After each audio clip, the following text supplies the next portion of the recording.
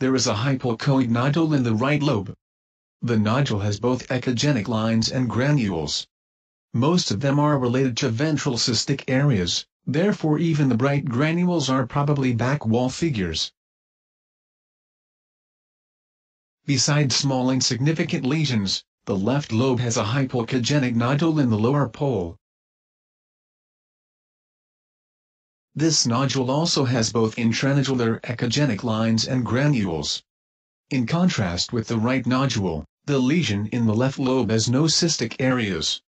Therefore, these echogenic granules are likely microcalcifications. The nodule has perilesional blood flow. On ultrasound-guided aspiration, both the duct and the tip of the needle is clearly visible. It is worth comparing the appearance of the echogenic figures in the two nodules. The left nodule is more likely has microcalcification than the right, because the former lacks cystic areas while the latter shows echogenic lines as well.